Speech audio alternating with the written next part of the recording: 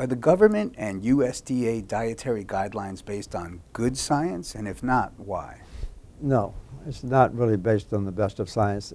And I don't mean to say that and question, the scientists who are given their time and they're not paid for this, who get together and study this question. They do. But they're kind of channeled. They're thinking, in science, we're kind of channeled in certain to believe in certain things. If we say something different, we might get in some difficulty. In the case of the dietary guidelines, for example, that's run by a committee who meet together for 2 or 3 or 4 years or so, pull all the information together, and they do this every 5 years, what they think science is saying. If it's the same as what had been said 5 years ago or so forth, they're working away and get all the information. Then at that particular point in time, it's submitted for public review, at least in the more recent times, for some commentary. But at the end of the day, that report that the scientists worked on has to be approved by the Secretary of Agriculture and the Secretary of Health and Human Services. They have the final say. That's a political decision. What is your online course about, and how does someone take it? Our online course called nutritionstudies.org, as far as the linkage is concerned. That was a course I was teaching on campus for a while, for a few years, and that's another story. Eventually, it was pulled from the catalog. The guy who did that was the most influential consultant for the dairy industry in the world. He was my supervisor, right? And his successor that did the same thing. That was a big issue, and I write about it. But in any case, they pulled it out of the catalog. But a bunch of the students I had been teaching liked my course. It was quite popular.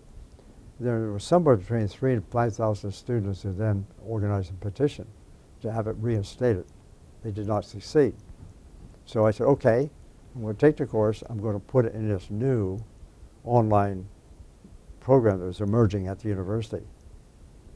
And so I took it here and put it there. And it's been now taught online in that program for, 7, 8 years or something like that. I think we've got about 30,000 graduates with certificates. And I'm teaching it as I see it, not as they see it, because it wasn't, as I say, it wasn't allowed. That caused me a lot of problems. Even today, I will say this on the camera, that I wrote the book, The China Study. I basically am explaining what I believe nutrition is, not according to what the system says it is. That then, in turn, the book, the university does not list it. The book that I published, I think, is maybe the most published book in the history of Cornell. Carl Sagan and I were the size of our communications, so the communication department says we were sort of equal. He was getting about the same attention I was.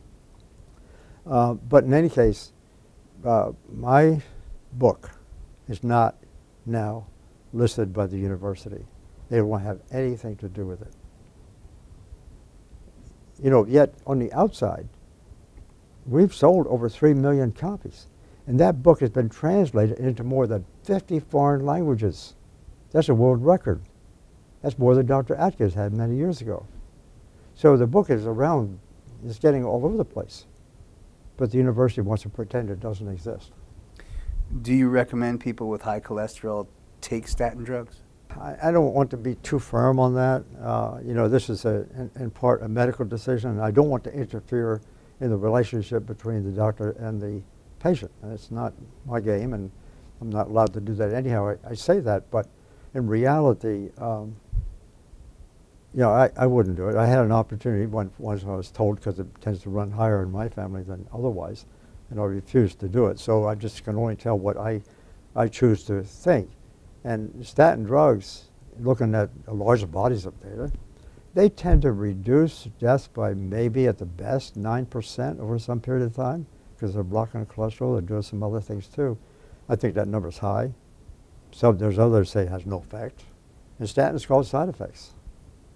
So here we are relying on statin drugs in an $85 or $90 million a year business, $1 billion business. And You know, we can take care of that problem very easily. Why are we taking statin drugs? Chapter 9 of the China study was called, "What are autoimmune diseases?" Can you tell us more about that? Yeah, the autoimmune disease concept, and there are, I don't know, there's 70 to 80 different kinds of so-called autoimmune diseases. It really has to do with the fact that the body is reacting in such a way that it tends to attack itself. And that's usually caused by an immune response. You know, you consume something, the body makes antibodies against those antigens, they make antibodies.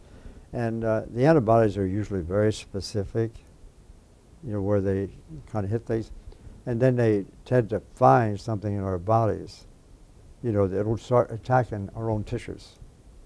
That's what the autoimmune response is really all about. That's usually triggered. That's oftentimes triggered by food.